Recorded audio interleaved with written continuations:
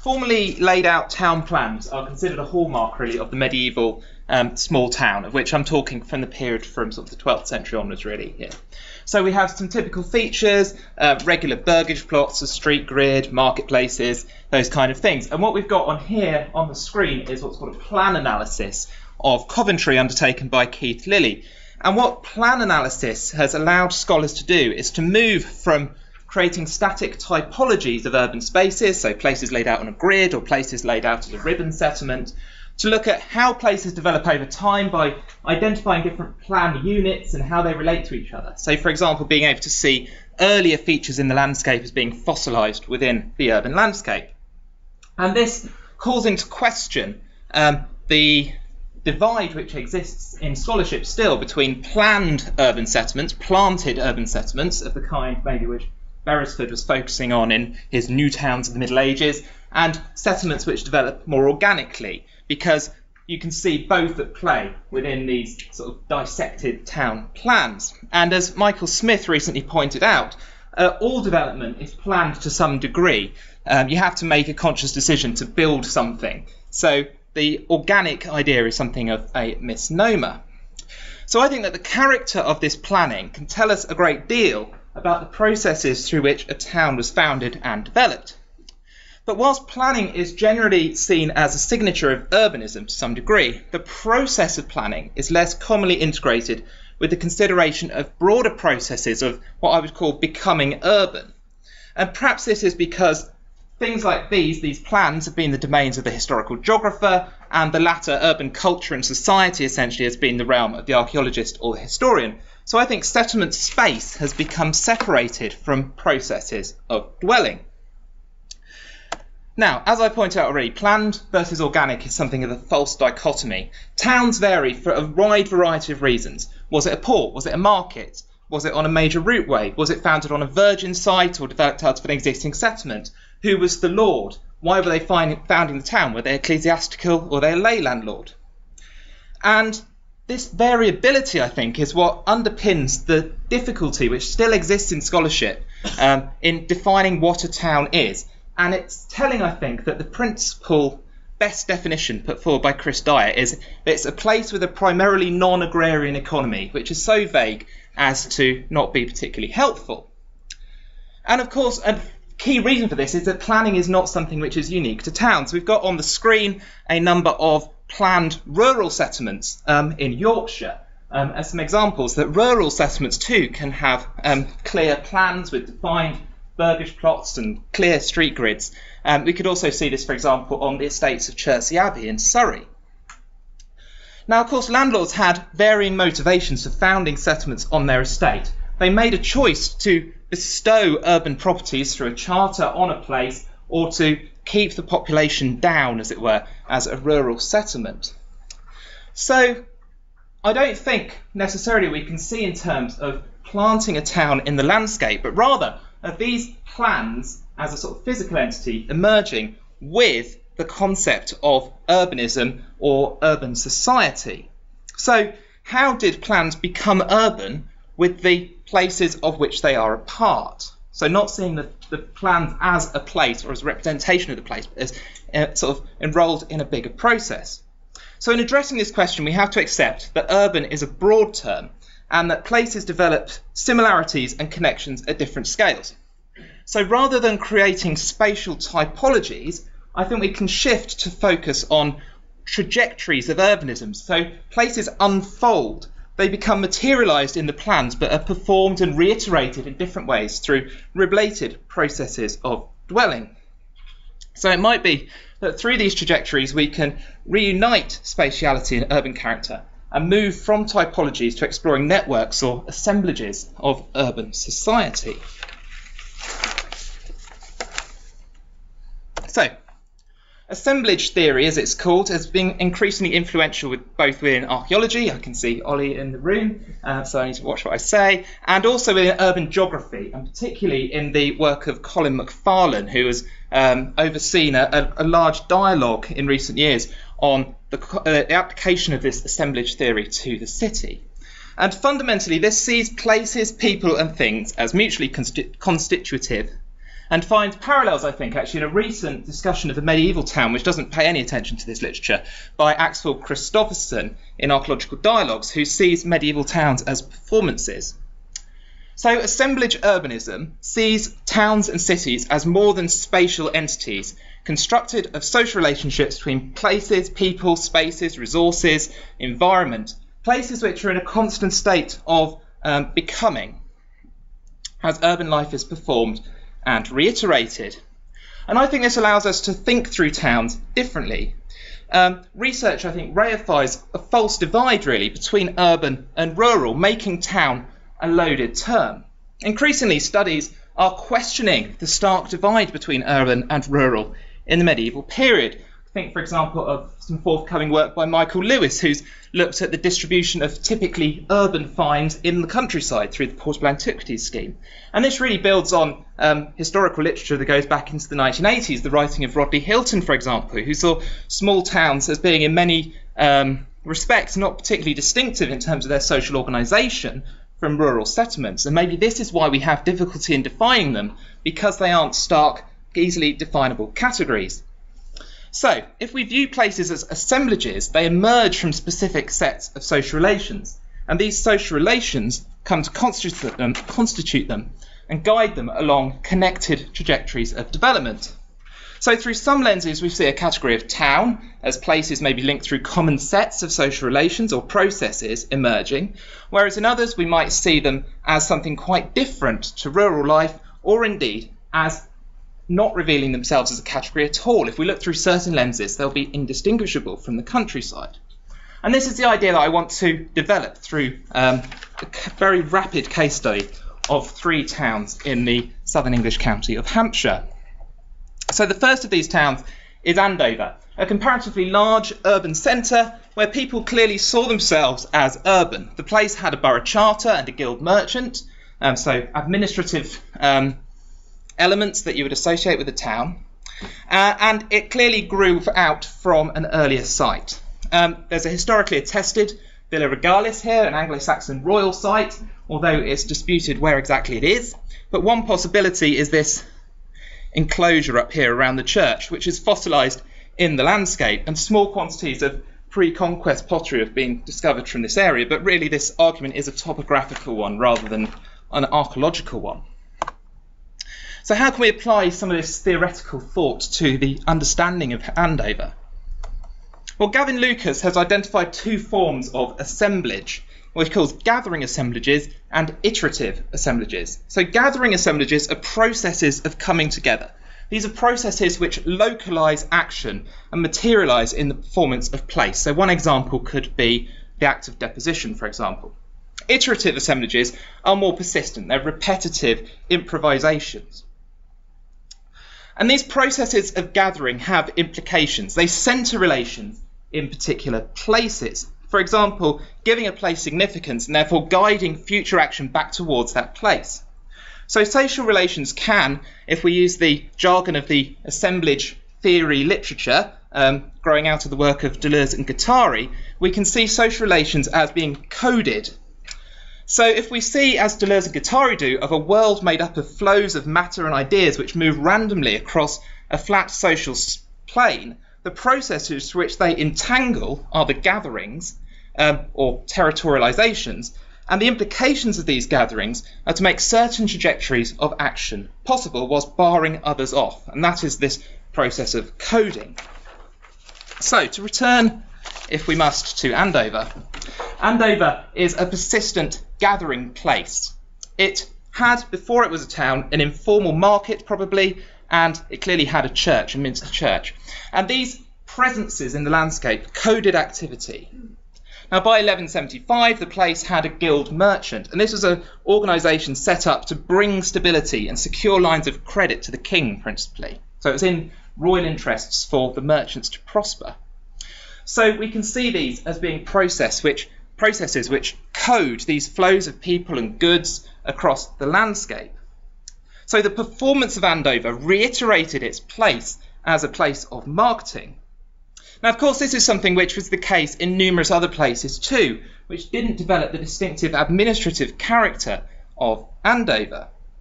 So we have to look beyond the archaeology. Andover was a royal manor throughout the medieval period, so the crown could benefit directly from formalised trade at this place. Royal expenditure was expanding through the 12th century due to warfare and castle building, for example. So the securing of income was important. So I think materialised in the plan, as it were, we can perceive of two sets of interactions coming together. So we can see a localised reiteration of the performance of place, the marketing activity, the worship, which has gone, and even the administration, which has gone on here for centuries, colliding with a more dispersed network, which we could call royal activity. And money really was the key thing, I think, which flowed between these two scales. So we can see money as binding this dispersed royal network with this localised performance of place. And maybe it's in this tension that we can conceive of the agency for the guild merchant to be founded in emerging. And in 1205, the granting of the borough charter following. So whilst the growth of Andover mirrors that of other towns, it clearly materialised for me out of specific sets of social relations.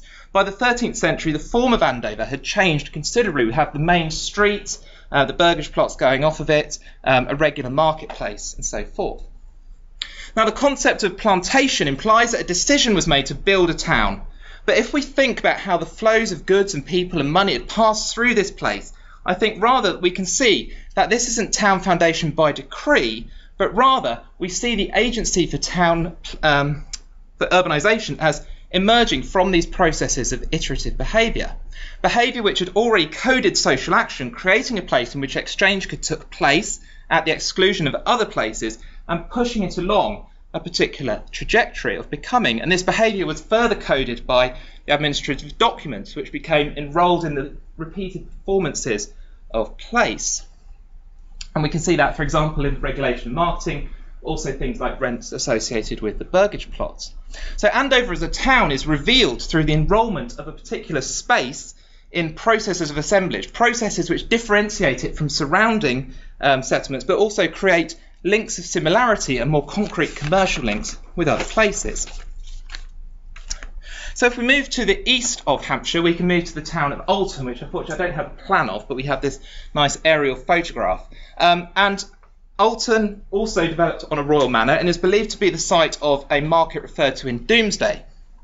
So as in Andover, there is pre-conquest occupation here, close to the church. However, the form of the town is quite different. You can see in the photograph this pronounced central street, so we have what we call a ribbon settlement, centred on the main road from London down to Exeter. Now, Alton developed close to a crossroads, a Roman crossroads, where there was a Roman town called Needham, just to the east of the medieval town. And I think what we can see here are an example of historical processes resonating in the present, the medieval present. So we can see the Roman road network persisting, coding flows of goods and resources, directing them across the landscape in particular ways, making Alton a persistent place within the landscape. So although it wasn't planned in the same way as Andover, I think we can see the town revealing itself through the formalisation of these iterative gathering processes. It was already distinctive as a persistent place, but the formalisation, when a borough charter was granted, categorised it differently from the settlements around it and other places, and made it more similar to other places regarded as towns. Now, the last town that I want to touch on briefly is Petersfield, also in eastern Hampshire. And the development of Petersfield is less straightforward. It's traditionally seen as being a typical medieval planted town. There's no written reference to it prior to the 12th century. But Keith Lilly, by undertaking plan analysis, has proposed an alternative narrative where he sees the church here existing within an enclosure which becomes fossilised in the urban landscape. And he proposes that the Earl of Gloucester founded a town here to capitalise on an existing informal market associated with the church. Now, Petersfield is situated at the divide between two geological zones, the chalk downland and the clay weald, making it a great location for marketing produce from these different environments, and is also situated on a major north-south route and a major east-west route. We also see here the extension of privileges to the burgesses, suggesting a concerted effort to found a town, possibly stimulated by the contemporary development of a new port at Portsmouth. Now, associated with Petersfield, we also have fields, likely farmed by the townspeople, and archaeological evidence has also provided evidence for cultivation within the town, highlighting that even within this apparently urban place, we can see elements of rural activity, as we would typically see it, as being present. So, how can we think through this a little bit further? Towns, I think, are more than materialisations of a seigneurial wish to found a town. Rather, they emerge from and are effective within sets of social relationships.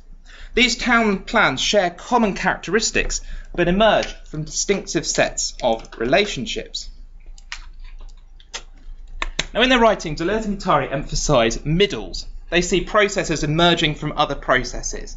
And I think that plan analysis demonstrates that these towns don't begin with the laying out of burgage plots, but rather are part of longer-term social processes. So even Petersfield, which is seen as a typical planted town, emerged from longer-term gathering processes, the use of the church. So in all three cases, we can see different sets of gathering processes creating situated presences within the landscape, persistent places which became urban, their form developing with their urban character. So as places of iterative gatherings, these processes can be seen as territorializations. They literally create spatial territories which connect them to people in their wider surroundings and conceptually territorialize them into distinct entities as towns. So it was these ongoing performances which coded flows of social action, allowing these places to be reiterated and to become distinctive from other places. So I think that if we view these towns as assemblages, we can perceive them as iterative comings together of human and material actons in specific spaces, reiterating processes of placemaking and coding flows of goods, resources and people so that they can come together in some places and not others. Now, often associated with towns are charters, and charters are seen as formalising informal marketing processes, and therefore we can see them as further coding action as long as they are continually reiterated and paid attention to. It's no good having a charter if you don't use it because it's not doing anything.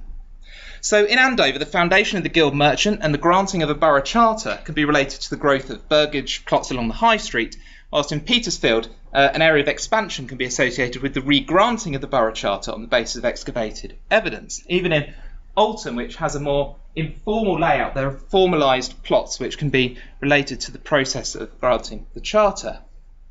Now, assemblage theory allows us to consider performances of towns at different scales and the implications of one scale for another.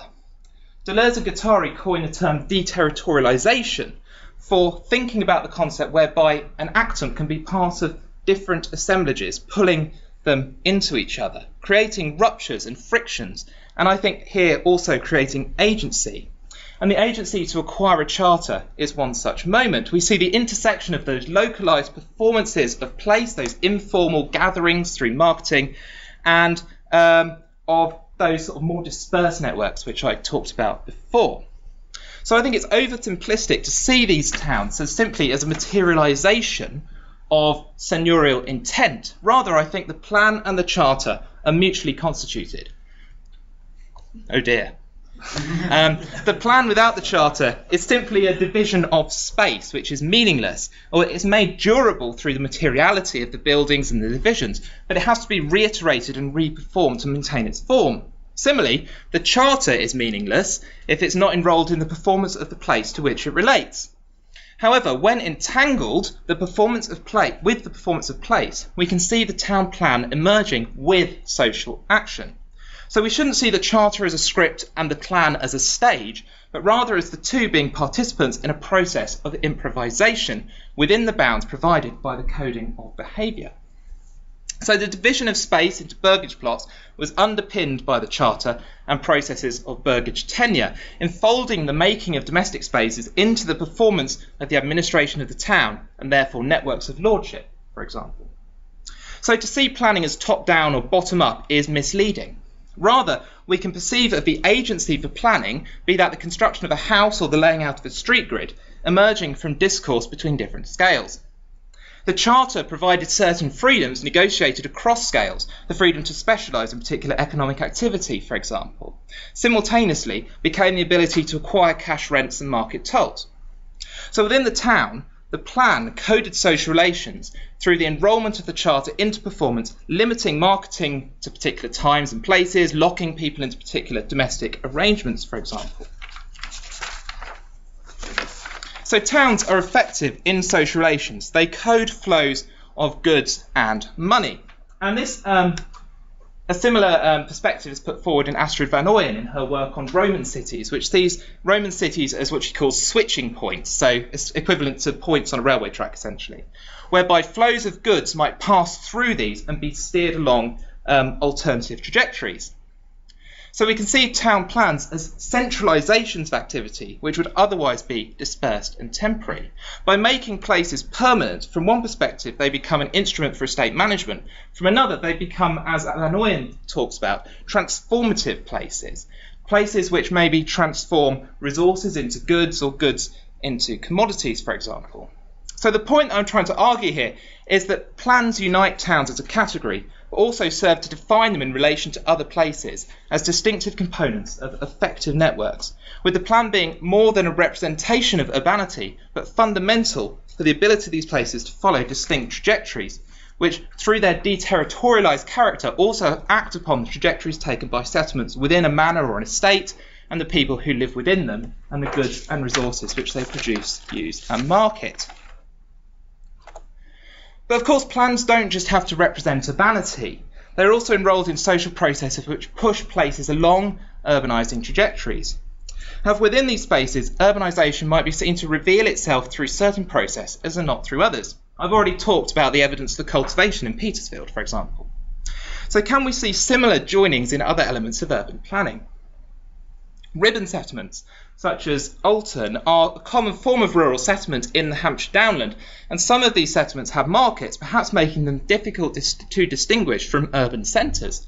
An example might be the village of Botley, interpreted as a failed town. But others were clearly elements in a wider commercial network. So the Bishop of Winchester, for example, had an extensive estate which had clearly defined boroughs on it, but also markets in ribbon settlements, which were clearly subsidiary to these towns and worked as part of a commercial whole. Other processes might be seen as having parallels between urban and rural settlements. So we have on the screen a plan of the excavated village of Foxcott just outside Andover, where we also have evidence of formalised land division, plots being aligned along a principal route, for example. Now, whilst the activities which occurred within these plots and the economy of the place was obviously very different, the process of formal division derived from the materialisation of social practices of what? Of taxation and tenure, can, at a basic level at least, be seen to blur a clear distinction between processes of urban and rural placemaking. So different tenurial arrangements between town and country translated these processes differently as they're entangled with different sets of social processes, guiding them along different trajectories. So rather than seeing regular plots and planning as a distinctively urban feature, when in fact if we look at processes of land division, towns do not necessarily reveal themselves as distinctive, I think we should instead question the processes through which regulated, nucleated settlement spaces emerged and became distinctive from one another. So, in conclusion, I would argue that towns develop along diverse but related trajectories. There are things which unite towns, but also things which cause them to be distinctive. Plans and charters, I think, are mutually constituted. They both find meaning through entanglement in particular processes, which we might term urbanisation. And I think it's misleading to see one as reflecting the other. Plans play a role in coding behaviour and making places distinctive. I think the geography of the town, essentially, is active, not just a representation of urbanity. And finally, I think the assemblage approach, which I wasn't necessarily able to dwell on as much as I would have quite liked, allows us to move from seeing plans simply as stages for action to being important components of urban sociality. Thank you. Thank you very much.